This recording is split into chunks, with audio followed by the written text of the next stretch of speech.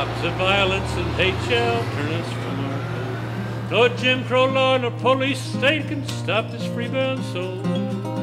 3,000 students bound in jails to lift their heads and sing. Travel on to freedom like songbirds on the wing.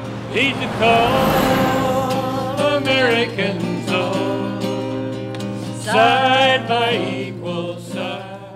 The freedom ride of the 60s changed America forever. Seeing a moving movement, a rolling movement, traveling by bus through the South, pricking the conscience of the American people.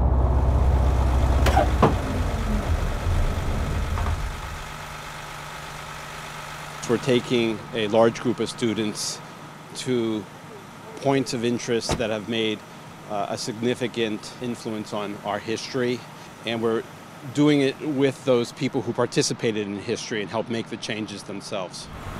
I hope to take a journey back in time to see what it was like for some of my mother, father, grandparents living in America, and how segregation really affected their lives.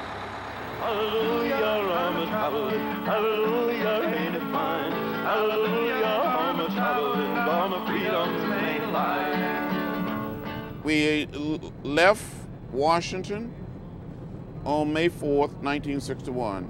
Some on a Greyhound bus and some on a Trailway bus. And in a little town called Rock Hill, South Carolina, my seatmate, Abba Bigelow, the two of us tried to enter a so-called white waiting room.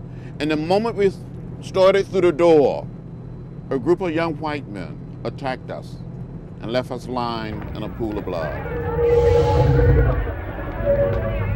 But because of the violence that occurred in Anniston, Alabama, between Atlanta and Birmingham, the burning of the bus, and the beating of the Freedom Riders on a Trailway bus in Birmingham, Corps suspended the ride. And I came back to Nashville.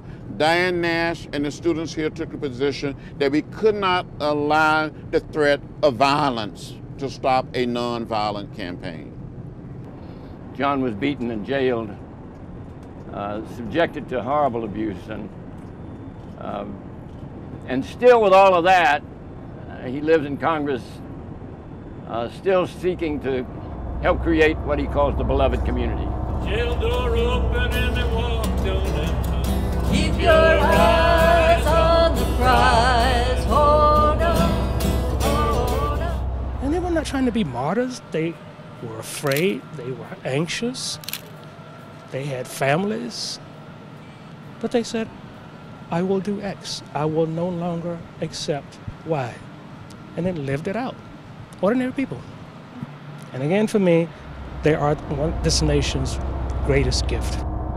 But I guess you could say an analogy of what we're seeing today, I kind of figure us all as, I guess you could say archaeologists, and like we was picking through the bones a little bit of all the history, but now that we had the people talk in front of us, it was like they're putting flesh to the bones.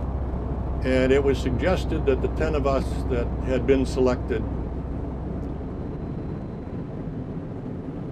write a note to our loved ones in the event of our death, put it in an envelope, left them with Diane to be forwarded to our families if we were killed.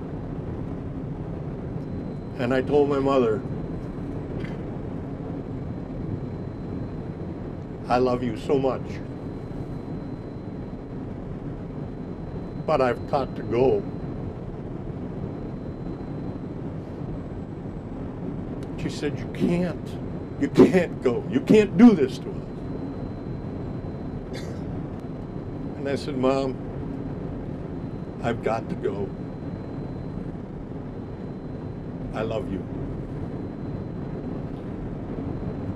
And she shouted, you've killed your father, and hung up. When we were driving into the bus terminal, there didn't seem to be any traffic or people on the streets.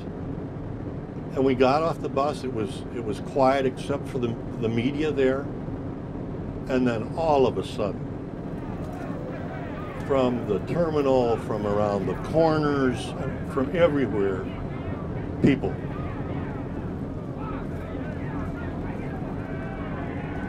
And they were screaming, "Get them, kill the niggers, get them, get the niggers." Being a little taller than some of them and being white, I kind of figured I stood out a little bit. So knowing what was coming, I bowed my head and I prayed. And in that moment, I had the most powerful religious experience of my life. It made me know that no matter what happened, whether I lived or whether I died, it was going to be all right. But I was grabbed and pulled over a railing, thrown to the ground. And as I got to all fours to try and get back to the group, I was kicked in my spine.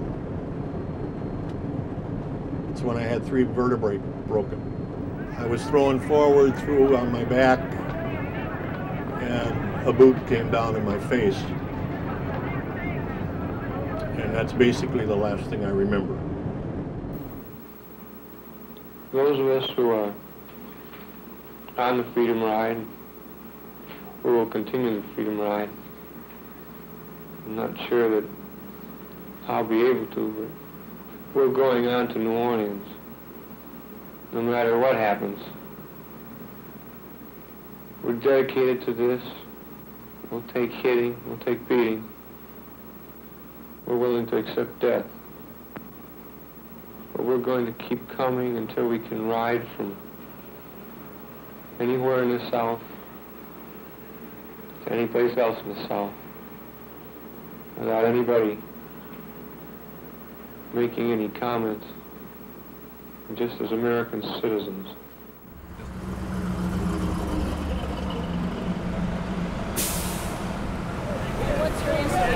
It's an honor to do it again.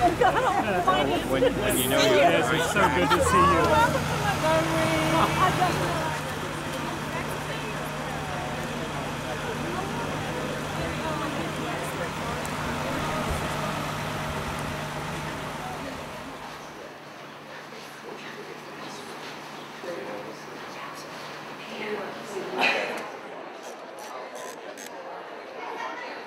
The first part of our panel discussion is going to be that day in Montgomery when the Freedom Rides actually arrived.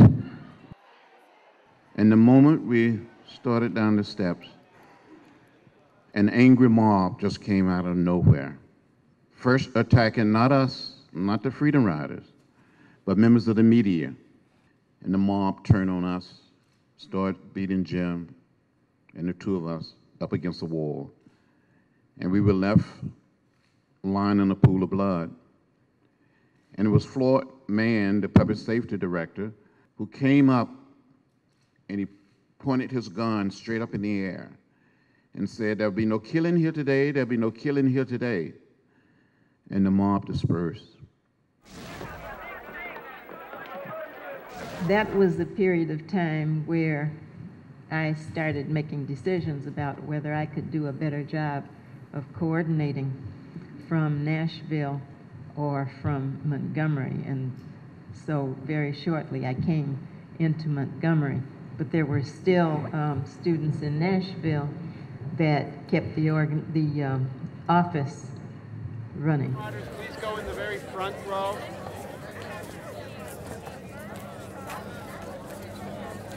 Freedom Riders in the front row, please. Okay, we'll just take photos for about 30 seconds straight here, so just keep smiling. And call it smiling.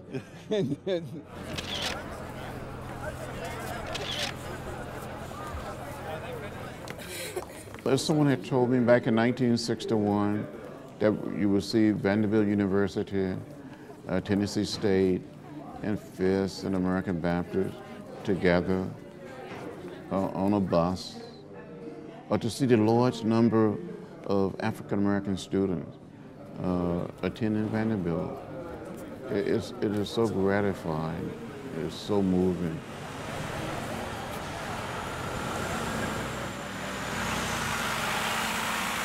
Martin Luther King's quote that everyone kept repeating was, you haven't lived until you found something worth dying for.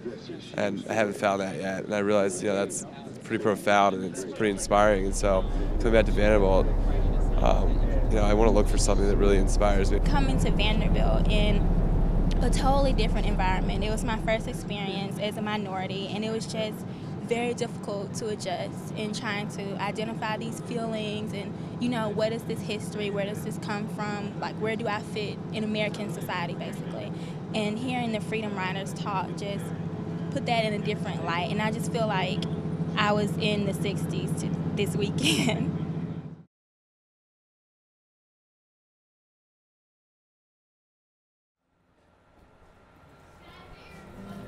One thing that we did right on that day we started to fight.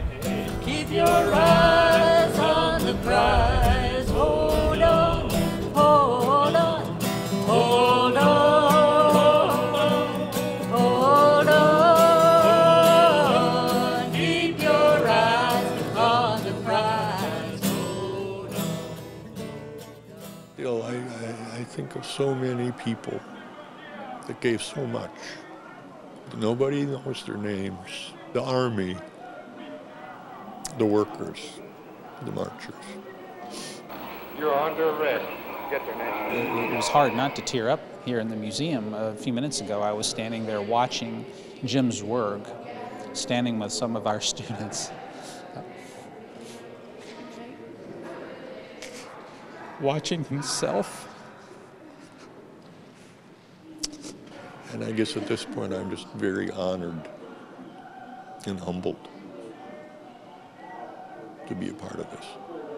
We can walk through these every day and you see the pictures, but you make us realize by being here that you were once like us, and that in giving us this right here, we can see that your extraordinary acts came from a place that is not unlike the one in which we live right now. And that makes it possible to know that even if the challenges facing our nation and our generation and our lives in this world, that's really, they're complicated and deep and problematic, we have a prayer of fixing them if you had a prayer of fixing the ones that you did in the way that you did. And we see it because you're human and you're with us. Thank you. Thank you. It means a lot. It means a lot. Thank you. I'm taking a ride on the Greyhound bus line. I'm riding the front seat to Jackson this time.